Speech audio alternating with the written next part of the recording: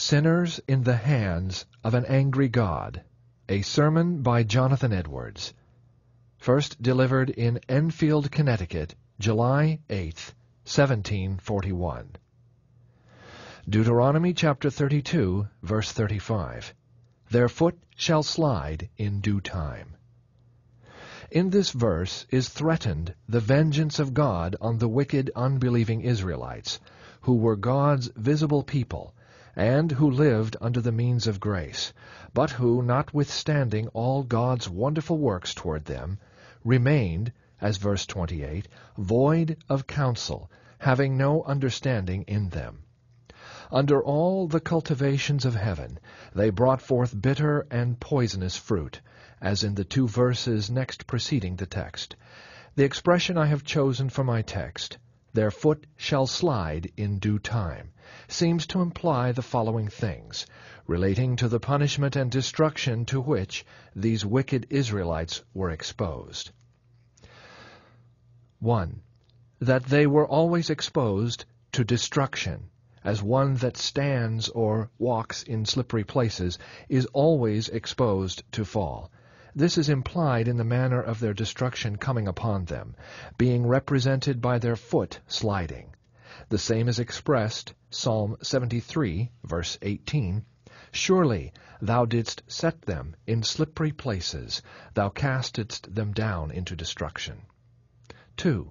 It implies that they were always exposed to sudden, unexpected destruction, as he that walks in slippery places is every moment liable to fall. He cannot foresee one moment whether he shall stand or fall the next, and when he does fall, he falls at once without warning, which is also expressed in Psalm 73, verses 18 and 19. "Surely thou didst set them in slippery places, thou castedst them down into destruction. How are they brought into desolation, as in a moment?" 3. Another thing implied is that they are liable to fall of themselves, without being thrown down by the hand of another, as he that stands or walks on slippery ground needs nothing but his own weight to throw him down. 4. That the reason why they are not fallen already, and do not fall now, is only that God's appointed time is not come. For it is said that when that due time or appointed time comes, their foot shall slide. Then they shall be left to fall, as they are inclined by their own weight. God will not hold them up in these slippery places any longer, but will let them go, and then at that very instant they shall fall into destruction, as he that stands on such slippery declining ground, on the edge of a pit, he cannot stand alone. When he is let go, he immediately falls and is lost. The observation from the words that I would now insist upon is this: there is nothing that keeps wicked men at any one moment out of hell but the mere pleasure of God. By the mere pleasure of God, I mean his sovereign pleasure, his arbitrary will, restrained by no obligation, hindered by no manner of difficulty, any more than if nothing else but God's mere will had in the least degree, or in any respect whatsoever, any hand in the preservation of wicked men one moment. The truth of this observation may appear by the following considerations. 1. There is no want of power in God to cast wicked men into hell at any moment. Men's hands cannot be strong when God rises up. The strongest have no power to resist him, nor can any deliver out of his hands. He is not only able to cast wicked men into hell, but he can most easily do it. Sometimes an earthly prince meets with a great deal of difficulty to subdue a rebel who has found means to fortify himself and has made himself strong by the numbers of his followers. But it is not so with God. There is no fortress that is any defense from the power of God. Though hand join in hand, and vast multitudes of God's enemies combine and associate themselves, they are easily broken in pieces. They are as great heaps of light chaff before the whirlwind, or large quantities of dry stubble before devouring flames. We find it easy to tread on and crush a worm that we see crawling on the earth. So it is easy for us to cut or singe a slender thread that anything hangs by. Thus easy it is for God, when He pleases, to cast His enemies down to hell. What are we, that we should think to stand before Him, at whose rebuke the earth trembles, and before whom the rocks are thrown down? 2. They deserve to be cast into hell, so that divine justice never stands in the way. It makes no objection against God's using His power at any moment to destroy them. Yea, on the contrary, justice calls aloud for an infinite punishment of their sins. Divine justice says of the tree that brings forth such grapes of Sodom, "Cut it down, why cumbereth it the ground?" Luke chapter 13, verse 7.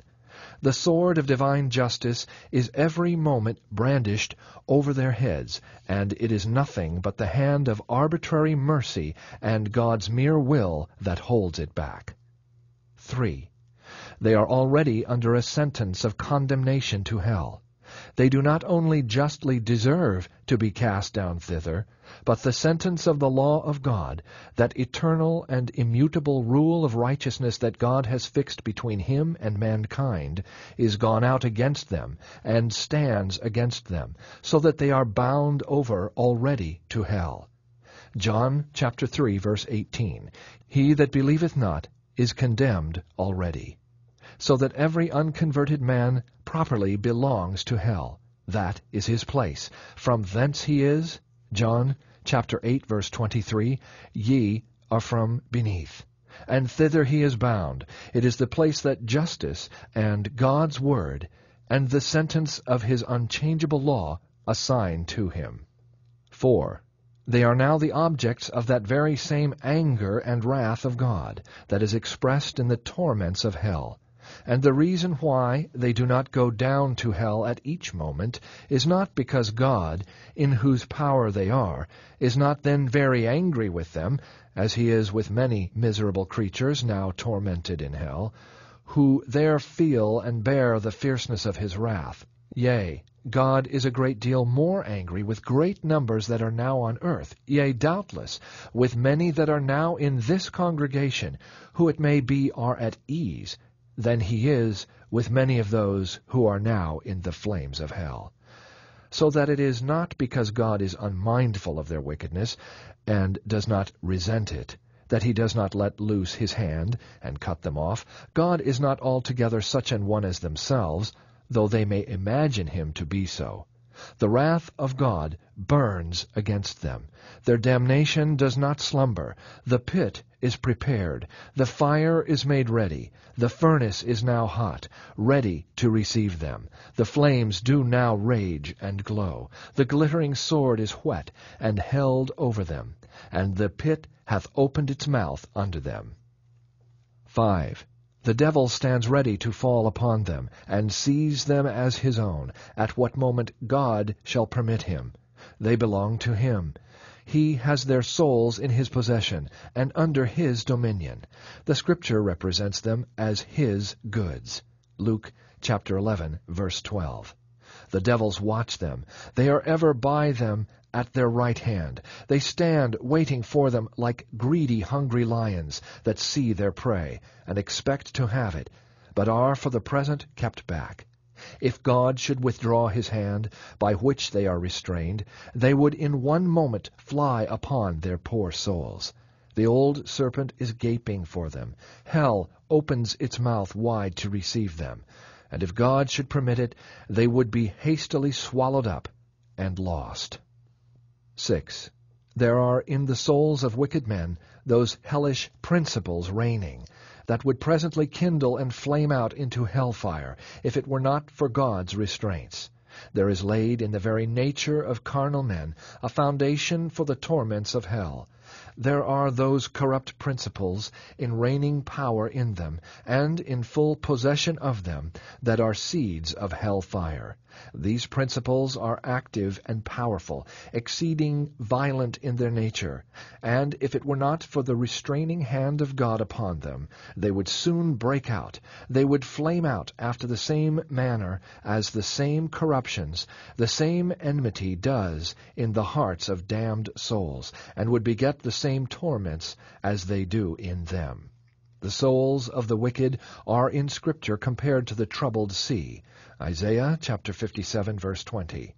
For the present, God restrains their wickedness by his mighty power, as he does the raging waves of the troubled sea, saying, Hitherto shalt thou come, but no further. But if God should withdraw that restraining power, it would soon carry all before it. Sin is the ruin and misery of the soul. It is destructive in its nature, and if God should leave it without restraint, there would need nothing else to make the soul perfectly miserable. The corruption of the heart of man is immoderate and boundless in its fury, and while wicked men live here, it is like fire pent up by God's restraints. Whereas, if it were let loose, it would set on fire the course of nature, and as the heart is now a sink of sin, so if sin was not restrained, it would immediately turn the soul into a fiery oven or a furnace of fire and brimstone. 7. It is no security to wicked men for one moment that there are no visible means of death at hand. It is no security to a natural man that he is now in health, and that he does not see which way he should now immediately go out of the world by any accident, and that there is no visible danger in any respect in his circumstances.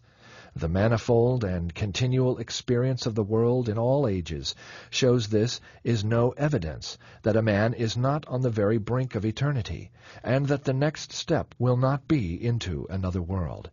The unseen, unthought-of ways and means of persons going suddenly out of the world are innumerable and inconceivable.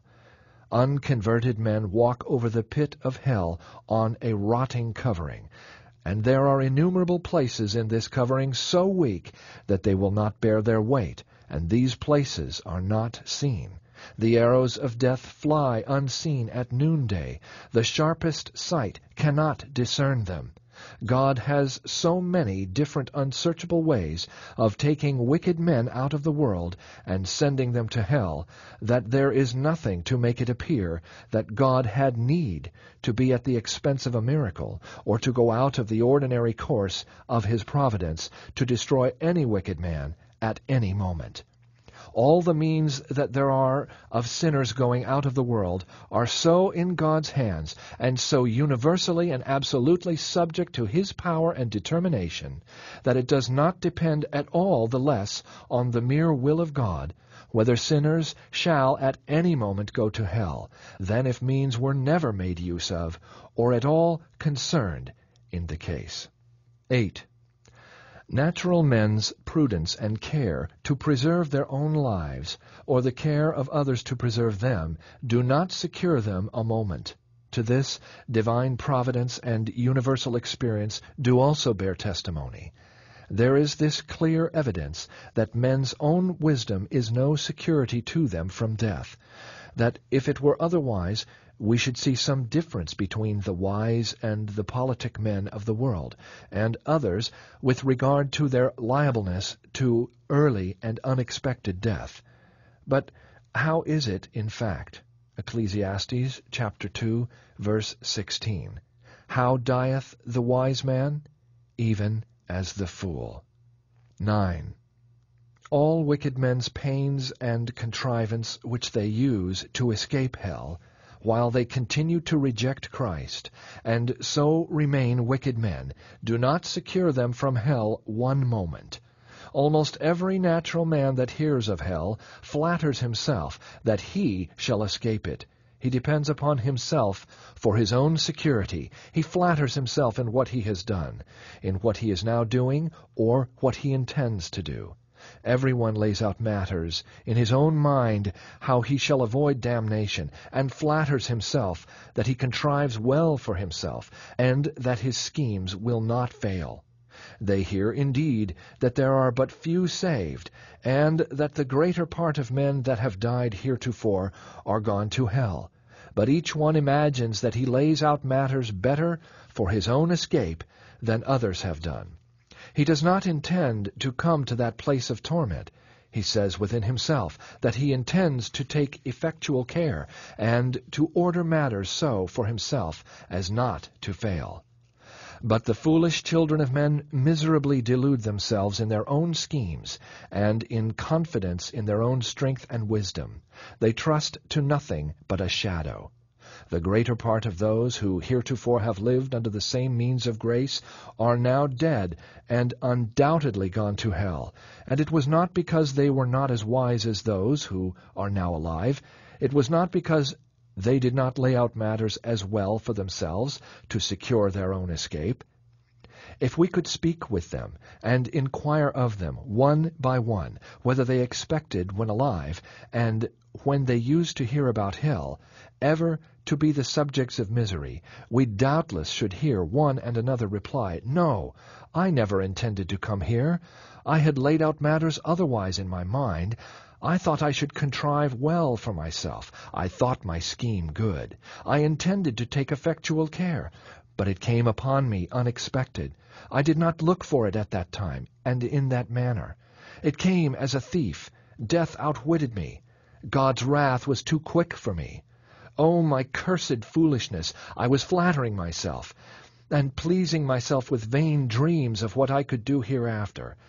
And when I was saying peace and safety, then sudden destruction came upon me." 10.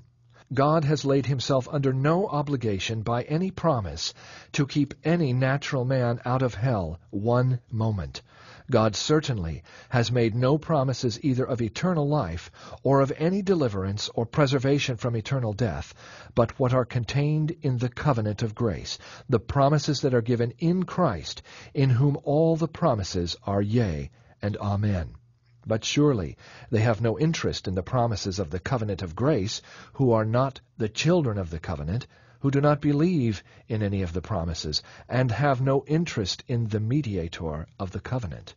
So that, whatever some have imagined and pretended about promises made to natural men's earnest seeking and knocking, it is plain and manifest that whatever pains a natural man takes in religion, whatever prayers he makes, till he believes in Christ, God is under no manner of obligation to keep him a moment from eternal destruction.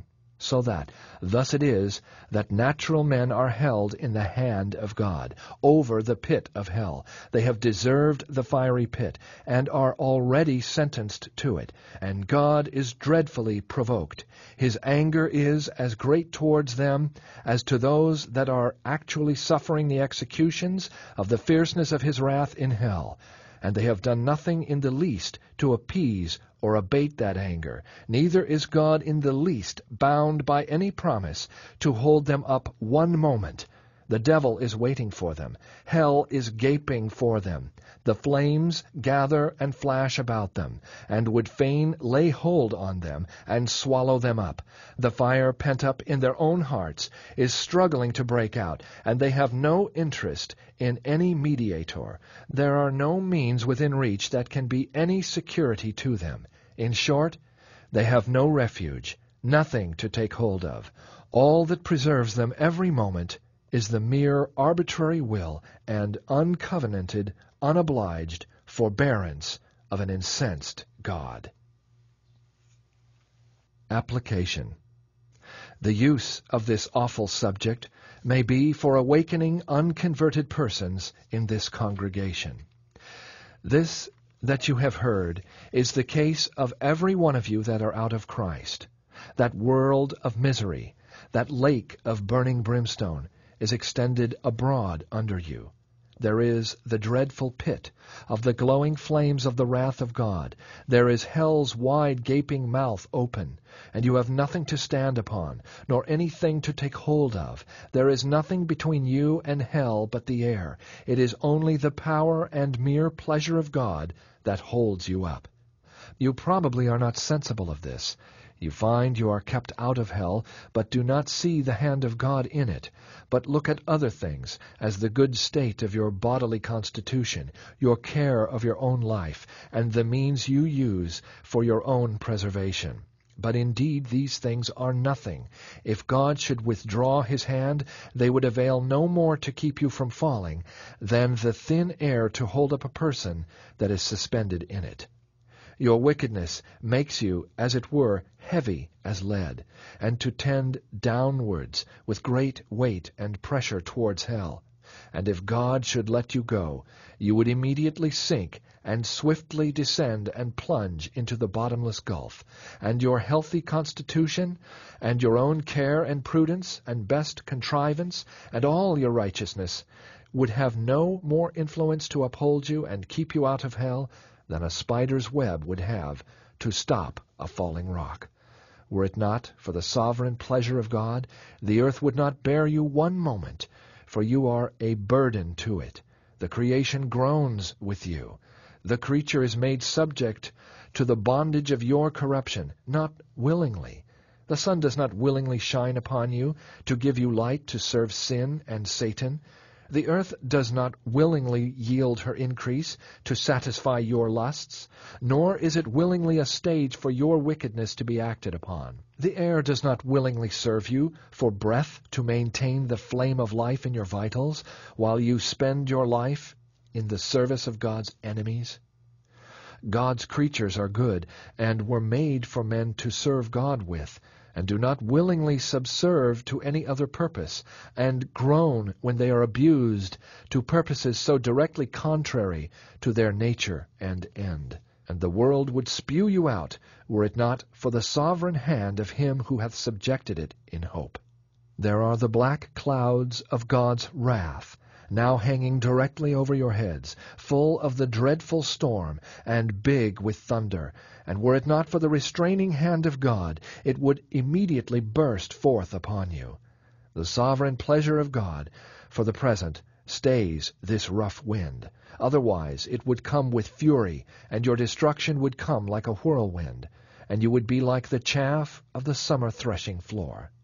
The wrath of God is like great waters that are dammed for the present. They increase more and more, and rise higher and higher, till an outlet is given, and the longer the stream is stopped, the more rapid and mighty is its course when once it is let loose. It is true that judgment against your evil works has not been executed hitherto.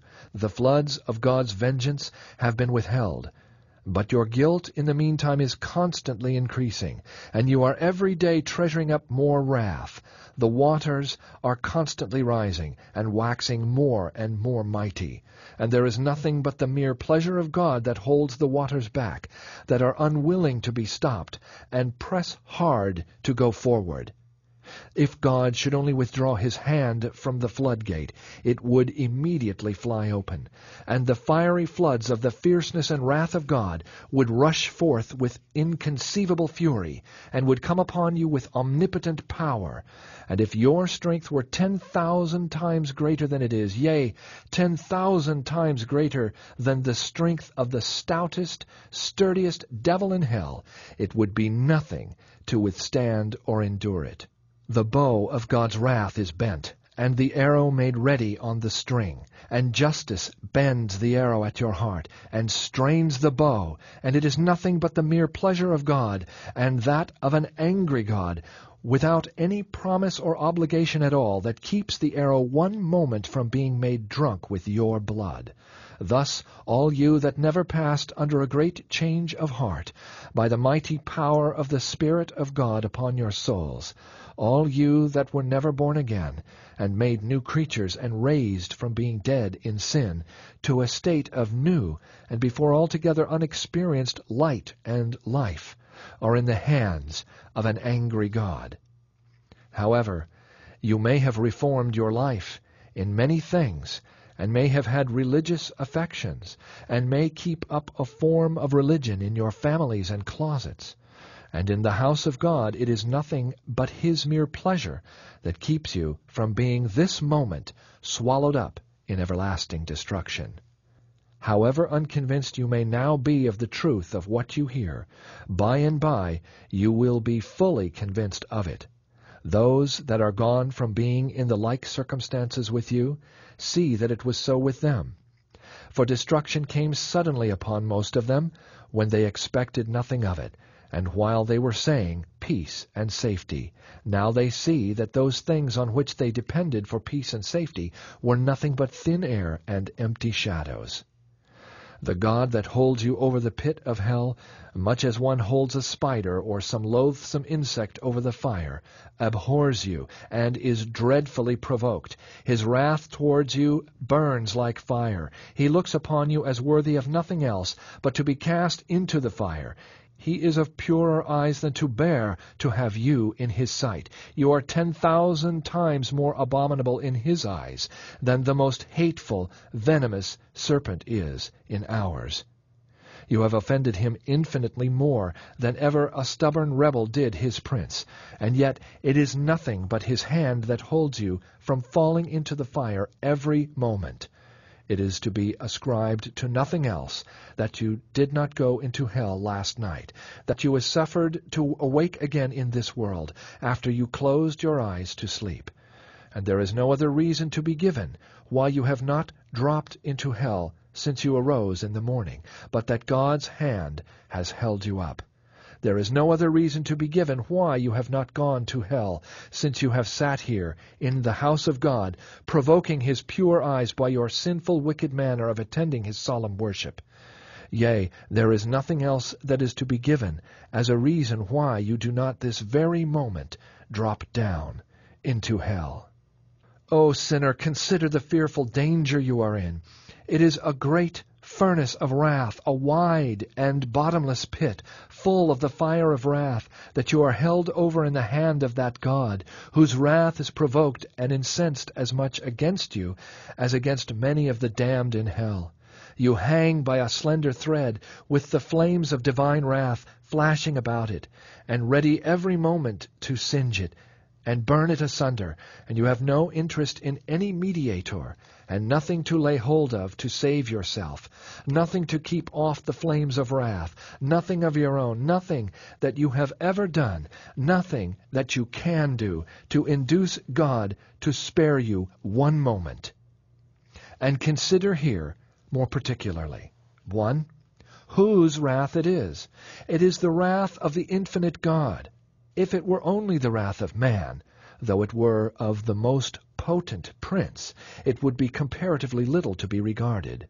The wrath of kings is much dreaded, especially of absolute monarchs, who have the possessions and lives of their subjects wholly in their power, to be disposed of at their mere will. Proverbs chapter 20, verse 2, The fear of a king is as the roaring of a lion. Whoso provoketh him to anger sinneth against his own soul. The subject that very much enrages an arbitrary prince is liable to suffer the most extreme torments that human art can invent or human power can inflict.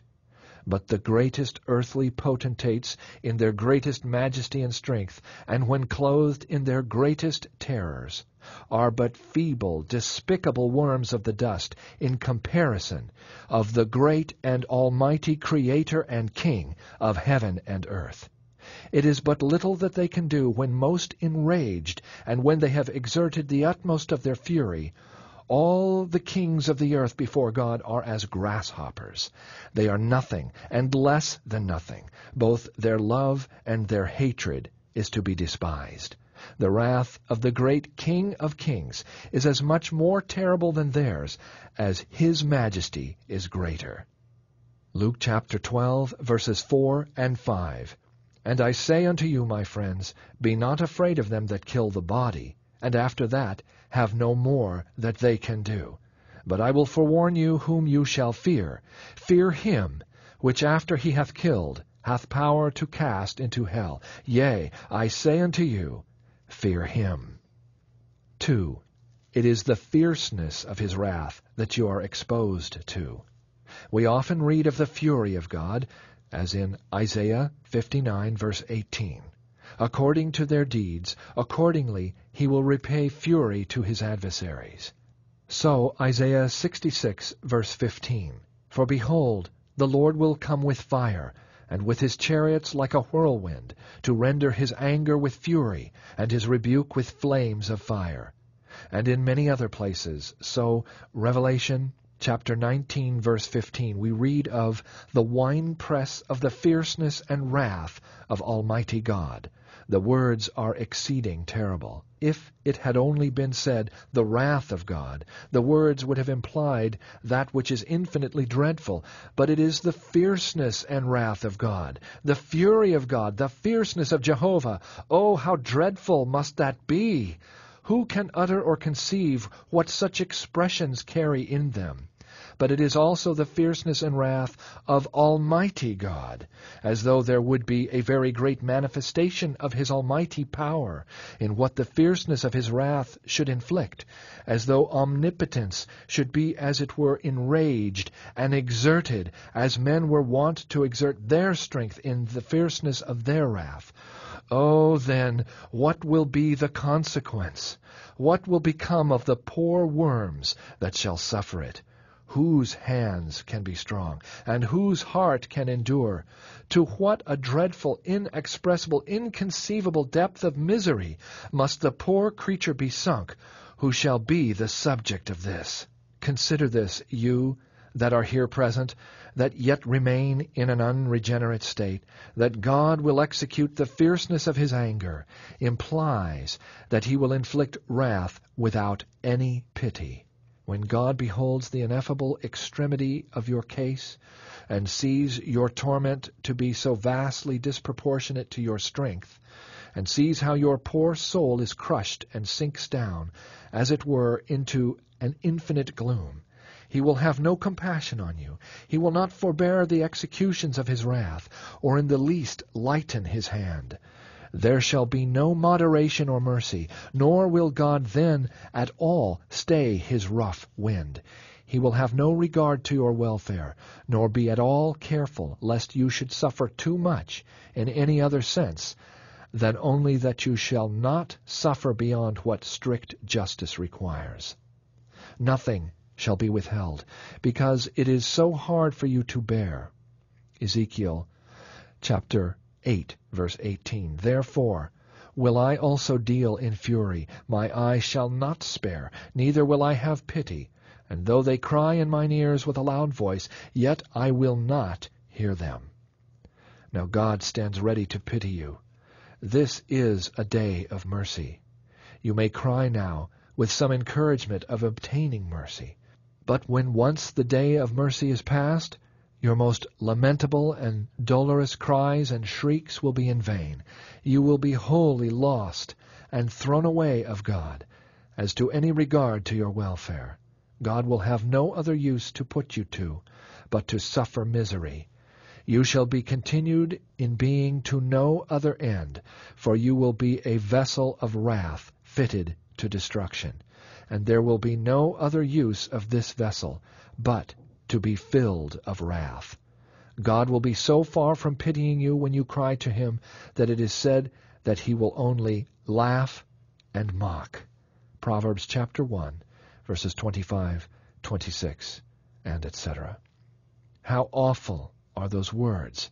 Isaiah chapter 63, verse 3, which are the words of the great God. I will tread them in mine anger, and will trample them in my fury, and their blood shall be sprinkled upon my garments, and I will stain all my raiment. It is perhaps impossible to conceive of words that carry in them greater manifestations of these three things: contempt and hatred and fierceness of indignation. If you cry to God to pity you, he will be so far from pitying you in your doleful case, or showing you the least regard or favor, that instead of that he will only tread you under foot. And though he will know that you cannot bear the weight of omnipotence treading upon you, yet he will not regard that, but he will crush you under his feet without mercy. He will crush out your blood and make it fly, and it shall be sprinkled upon his garments, so as to stain all his raiment. He will not only hate you, but he will have you in the utmost contempt. No place shall be thought fit for you, but under his feet to be trodden down as the mire of the streets. 3. The misery that you are exposed to is that which God will inflict to that end, that he might show what that wrath of Jehovah is.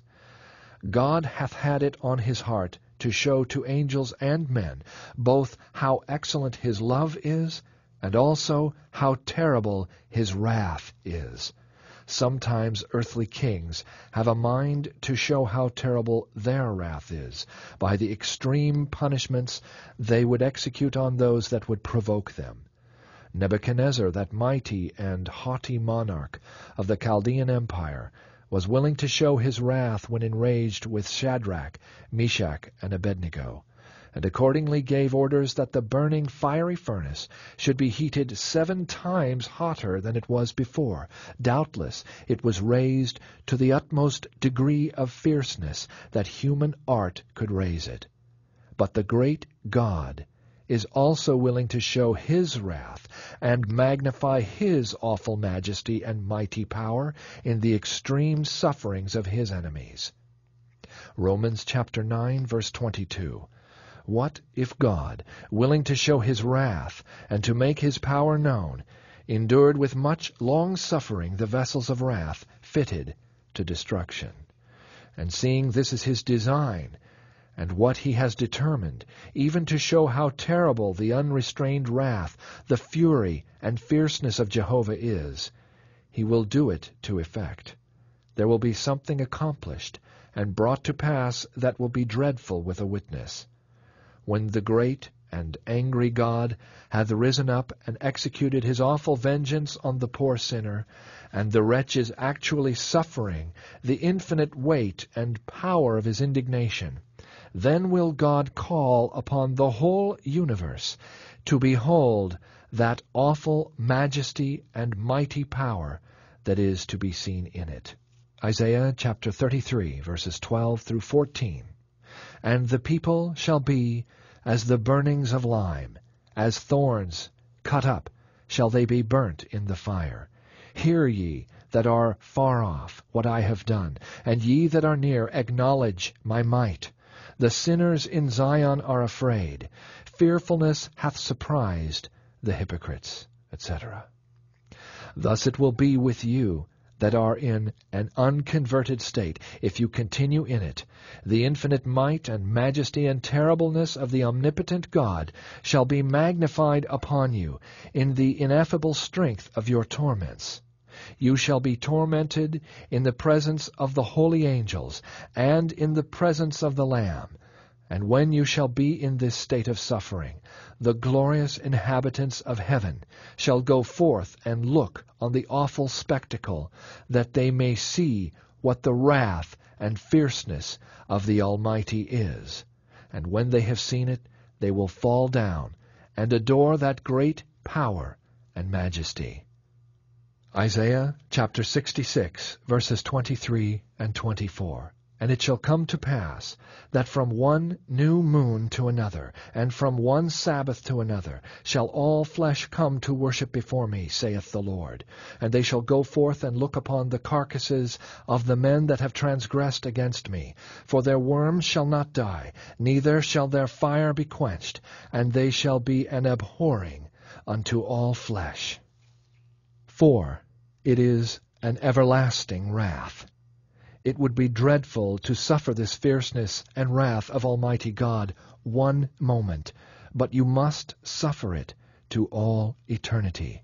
There will be no end to this exquisite, horrible misery, When you look forward, you shall see a long forever, a boundless duration before you, which will swallow up your thoughts and amaze your soul, and you will absolutely despair of ever having any deliverance, any end, any mitigation, any rest at all. You will know certainly that you must wear out long ages, millions of ages, in wrestling and conflicting with this almighty merciless vengeance.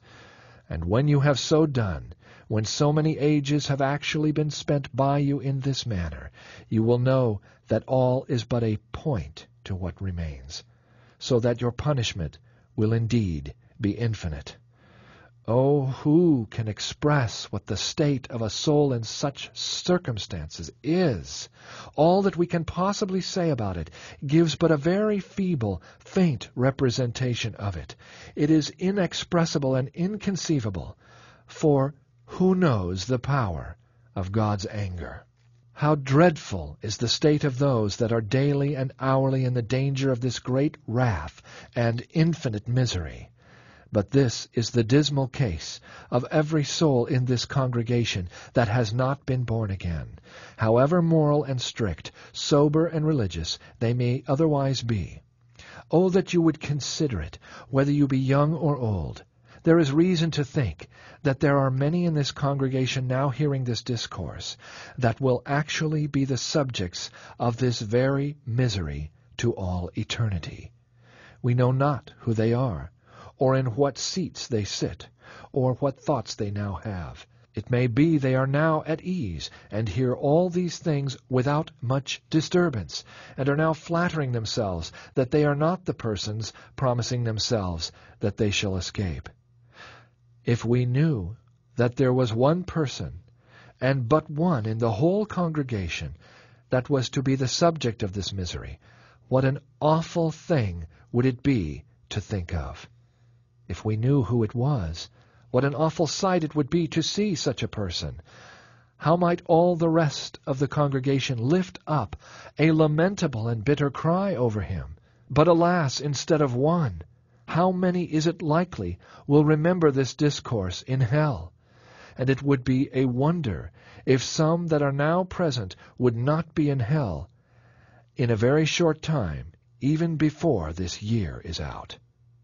And it would be no wonder if some persons that now sit here in some seats of this meeting-house in health, quiet, and secure, should be there before tomorrow morning. Those of you that finally continue in a natural condition, that shall keep out of hell longest, will be there in a little time. Your damnation does not slumber. It will come swiftly, and, in all probability, very suddenly upon many of you.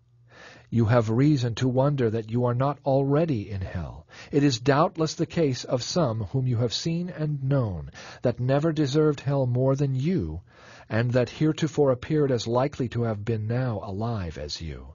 Their case is past all hope. They are crying in extreme misery and perfect despair. But here you are, in the land of the living, and in the house of God, and have an opportunity to obtain salvation. What would not those poor damned hopeless souls give for one day's opportunity such as you now enjoy? And now you have an extraordinary opportunity, a day wherein Christ has thrown the door of mercy wide open, and stands in, calling and crying with a loud voice to poor sinners, a day wherein many are flocking to him and pressing into the kingdom of God. Many are daily coming from the east, west, north, and south, many that were very lately in the same miserable condition that you are in, are now in a happy state, with their hearts filled with love to him who has loved them, and washed them from their sins in his own blood, and rejoicing in the hope of the glory of God.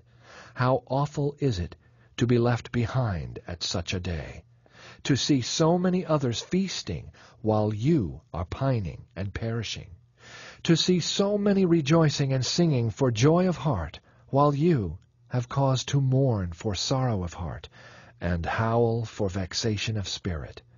How can you rest one moment in such a condition? Are not your souls as precious as the souls of the people at Suffield, where they are flocking from day to Christ? Are there not many here who have lived long in the world, and are not to this day born again, and are so aliens from the commonwealth of Israel, and have done nothing ever since they have lived but treasure up wrath against the day of wrath?